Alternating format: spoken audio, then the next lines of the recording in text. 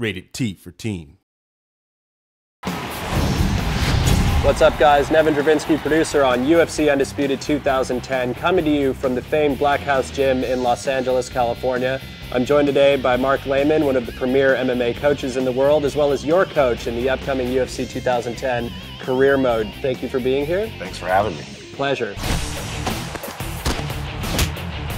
So Mark, obviously one of the most noticeable combat improvements that we did this year was the concept of sways, where we're now able to duck and lean. Well, swaying allows you to see your opponent's attack and then dip out of the way so you're not getting hit with it, and it also allows you to come back with a counter attack. And there's some great examples of this, like Anderson Silva used this masterfully against Forrest Griffin in UFC 101, where he's able to... It was a clinic, right? Yeah, it was pretty insane. And you mentioned the fact of countering off of the sways, and that's one of the really important aspects of the system in the Undisputed game. Yeah, it really brings the octagon closer to the fan. Cage position is a really important aspect of mixed martial arts. It's huge because basically you have a foreign object that's 90 degrees that's part of what you're fighting on, and you have to learn how to deal with it. It can be used defensively and offensively. You can use it to pin your opponent up against a cage where they can't sprawl and they can get takedowns a lot easier. You can also use it to pin them in clinches where you can do striking, like Anderson Silva stuck Rich Franklin there and teed off him with the knees. And we really try to capture that in the game as well. Again, it's one of those things that makes the game more realistic.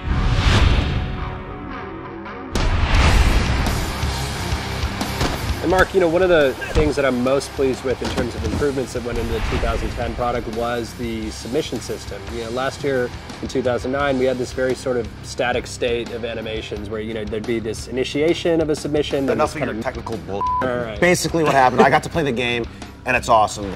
You get to actually see the joint being manipulated, and the camera zooms in to let you know what's getting torqued, and then if the guy's defending, it kind of pulls out, and it just makes it a lot more visceral, and you can feel what's really going on with the submission.